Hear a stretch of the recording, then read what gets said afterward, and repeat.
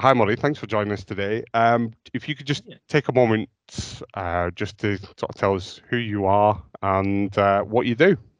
Sure. Hi, Euan. Thank you very much for asking me to come along. So, my name is Murray Macpherson. I work for a company called Munro Wilson up here in the Scottish borders. So we work between Edinburgh and Newcastle, installing solar panels, heat pumps, and electric vehicle charging for homes and businesses. So we're a kind of small growing business. There's a team of 6 now together, and we're out and about in our electric fleet, getting Britain ready for the change to net zero. Fantastic. So, as you just said, you're a relatively small business. How long have you been? In the game? So, as a business, we've been trading since 2013 in different sectors, and we've been fully renewables for the last 2 years. So, since basically the start of the COVID pandemic, we switched to full renewables. Excellent. So, first question: why Zigaflow? Yeah, so finding a CRM tool was quite a challenge, and I spent a lot of time doing it. But one of the approaches I took to this business when we changed direction was building a platform to grow the business from day one. So I didn't want to create a mess first and then try and scale that mess.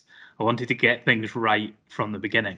So I looked at lots of different CRMs, and there's a difficult balance to find between being powerful enough to do what we want to do and simple enough to implement it without needing, a whole IT team there to set it up for us.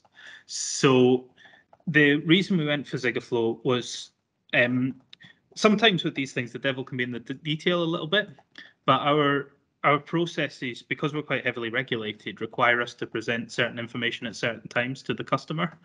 And Zigaflow gives us the flexibility to be able to pick exactly the right bit of information and build it into our quotes or build it into our job reports and present it in the way that the customer needs and the way that complies with all the regulations we need to comply with. So that was the one that made us go for Zigaflow over one of the more control tools that has less customization options. Okay, so was that probably was that a challenge that you found with sort of more sector specific CRM or software tools as well? Were they a little bit inflexible in terms of sort of how they worked with you as a business? Yeah, absolutely. So there was software available at the time that was set up for domestic EV charging installations, which is quite a bit of our admin. Yeah. But it couldn't do heat pumps, and we wanted to do that as well. So I didn't want to have a tool that could only do one technology that we do. We wanted a tool that could do everything, and also allow us to change direction in future as well. We don't want to be that our business is dictated by the software. It has to be the software is dictated by the business. So yeah, that was quite a common challenge. Makes a lot of sense. So what other challenges were you having kind of prior to choosing to go ahead with Zigaflow? So managing the quotes was the first one. Okay. As demand was increasing through word of mouth, we were getting more and more inquiries in, and we were quoting. The way it would work before we got Zigaflow was I'd put together the quote, work out kind of what we need materials-wise and labour-wise to do the job, quote it, forget everything I'd thought about before, win the job, work it out again as to what I need to actually do the job, then buy the stuff, and then go and do the job. And normally in that process, something got lost along the way. So the trigger for me to say we really need a software tool here was to only do that once. So we work out the whole job, know everything we need to do. That goes in the quote, and then that information is retained for building through the job. So we had that quite big inefficiency there that was solved quite comprehensively. You're muted, Euan. My bad. Sorry, I'd muted there to cough. Right, I'm just recollect myself. It's all right. I can't catch COVID from here.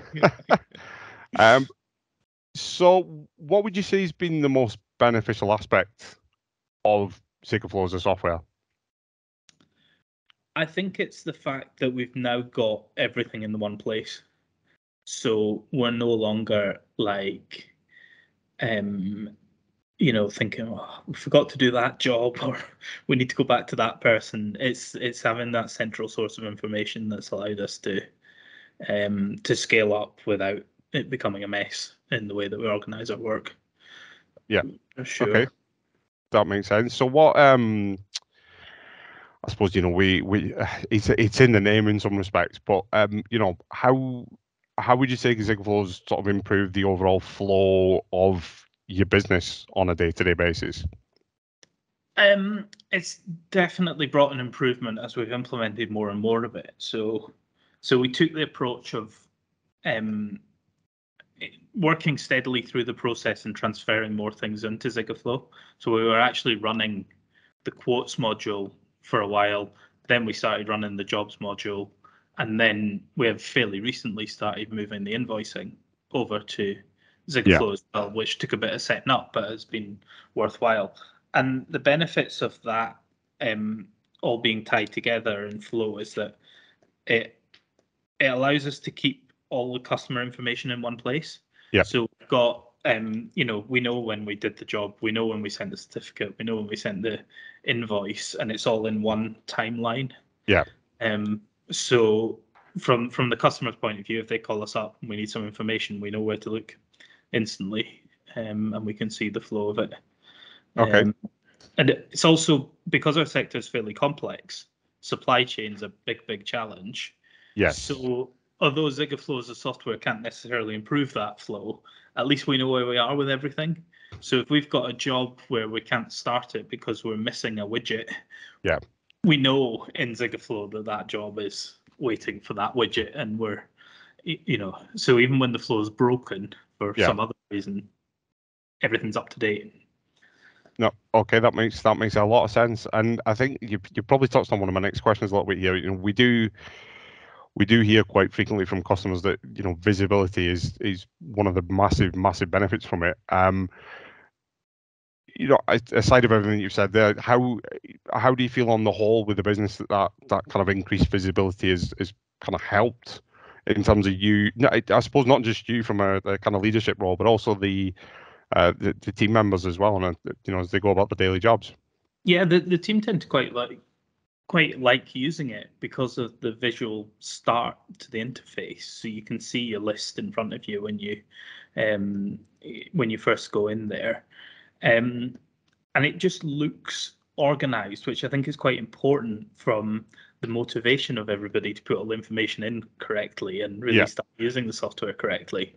So sometimes I even showed it to a new team member who was just coming in for an introduction, and just being able to show all the cards in the jobs modules with the jobs laid out, without getting into any detail, it communicates very clearly that we're on it and we know what's happening and we're organized. So that visualization is quite important. And we're getting better as well now at using the reporting. Yeah. So, and that's something that we'll continue to work with your implementation team on, is how we report, because we're putting a lot of good information in now.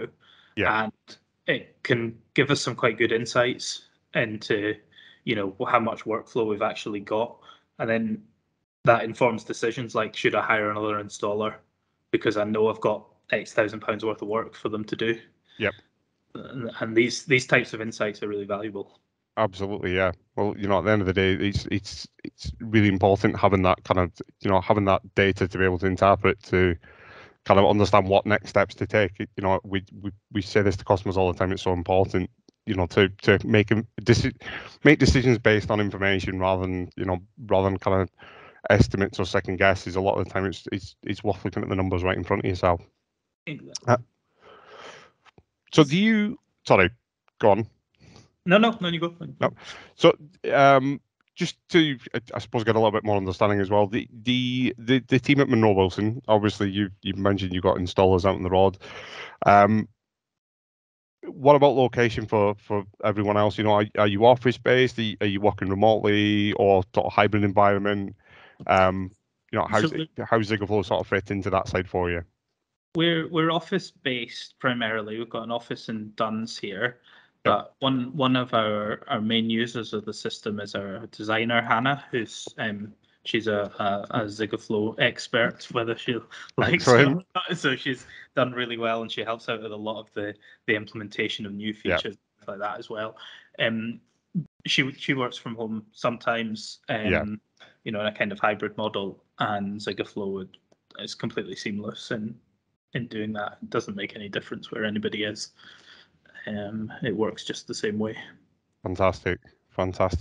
So how would you say it's sort of improved the, I suppose, the overall productivity of the business?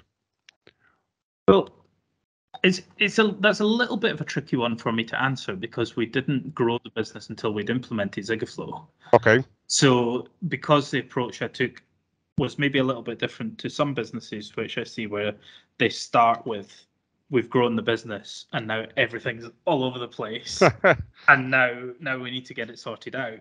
My approach was, we didn't have that much work on. We didn't need Zigaflow. We could have managed it with a manual system, but I wanted to build it to allow the business to scale. So I would say it's more for us, it's not so much improving the process, it's more about enabling the scale to happen without it becoming a nightmare. So I think that's a bit different maybe to some other people, but that's certainly the way I would recommend to anybody setting up a business of this type to go about it. Yeah, well, that and again, that's a very, very fair response. You know, at the end of the day, if you don't have the benchmark there to begin with, then it's obviously a difficult one to kind of quantify in terms of productivity. Absolutely. So you mentioned obviously you're up to 6 staff, but you did also say that you've been technically training since 2013 in one sort of way, shape, or form. How has Munro Wilson grown since kind of starting the journey with Zigaflow? Yeah, significantly. We've grown from being based in the back bedroom of our house and turning over, you know, I think it was 120,000 or something in the first year. We're now well on target to hit 750,000 this financial year. Fantastic. Which is quite a significant rise. We've got our own premises now. We've got the team built out. So that's a big difference. And I think what's also quite important to recognise is that we've got, because of Zigaflow and because of the team we've got in the office, we've got the capacity to grow. He's a bit of a controversial character, Michael O'Leary, but one of the things I really like about how he grows his business in Ryanair is that they only hire cabin crew and pilots. So when they grow, they don't put in more and more layers of management. They just get more operational staff. Yep. And the platform that we've built here with the team in the office and the software and all of these things allows us to grow the business quite substantially without needing to continually grow the overhead. And that's the real opportunity in it. Fantastic. Yeah, no, that's brilliant to hear. So I guess you know, you've gone through obviously a fairly quick spell of growth. Where are you anticipating Munro Wilson's going to be 3 years from now? Wow. That's the big one. I think we've quite comfortably got capacity in here to take the turnover to 3 or 4 million with the platform that we've got. That matters a lot because we don't do a single project that doesn't move us closer to a net zero carbon economy. So there's no project that we're doing that isn't contributing. So every single job makes a difference to what we've nationally got to achieve to hit the targets under the Paris Climate Change Agreement. And then from then on, this office is a model of what can be done regionally. And if we can get the right investment on board, then there's certainly room to scale that nationally as well. So I think we've got a considerable amount of potential. The market's there for it. We've got to get Britain ready for the petrol and diesel car ban in 2030. So Absolutely. scale is beyond the limits of my imagination at the moment. I like that. Fantastic. So, I think I know the answer to this one already, but I'm going to ask it nonetheless. Would you recommend Zigaflow to other businesses? Yeah, definitely. I think it's. I think one of the things I look for in all suppliers, like in the equipment that we buy and install for customers as well, is the support aspect to it, because there's no such thing as a perfect product. And I think everybody recognizes that. And if somebody sells you a perfect product, then you know that they're full of doo-doo. So we've been working with Zigaflow in your own development as well of the product, and it's good, really good that you're quite happy to listen to our comments and implement features that we've asked for. I remember particularly one where I was in the small business world, as you do. I was working at like 11:30 at night on my sofa on Zigaflow. I reported a bug to the support team. Somebody else must have been doing the same thing at Zigaflow, and I got a response back 10 minutes later that the thing had been fixed.